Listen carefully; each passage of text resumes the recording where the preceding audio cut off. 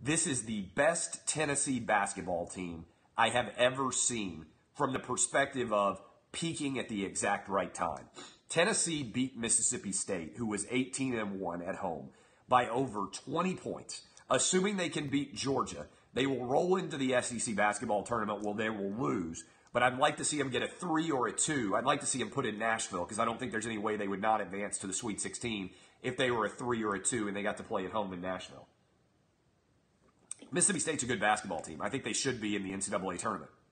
Tennessee dominated them. Just absolutely dominated them. Meanwhile, Auburn's depth and the toughness of their schedule seems to be catching up with them. Tough road loss against Florida on whatever day it was, Saturday, I guess, Saturday night. And then they followed it up at Arkansas on Tuesday night. You guys know I love Bruce Pearl with like every fiber of my being. I think there's a good chance that Tennessee's going to end up seeded better than Auburn. So people out there are like, oh, Auburn's going to go through Nashville. If you look at the latest bracketology projections, and I am obsessed with bracketology this time of year, I start to pay a lot of attention to it. Tennessee's not far from catching Auburn. So whichever team does better in the SEC basketball tournament, assuming they both win their last game of the season, I think will be seeded higher. And right now I would bet on Tennessee. I think they're peaking at the right time. So that is that breakdown. All right, guess who's going to get blocked? If I happen to look at it, particularly I'm sick.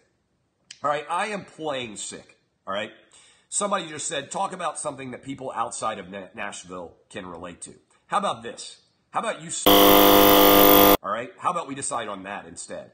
If you criticize the comments that I decide to make about anything, and I happen to see them, and in particular, if I'm playing hurt with a fever, if I can barely talk, look at the veins popping in my throat as I work overtime to be able to bring you guys the best possible free entertainment that exists on Periscope and Facebook.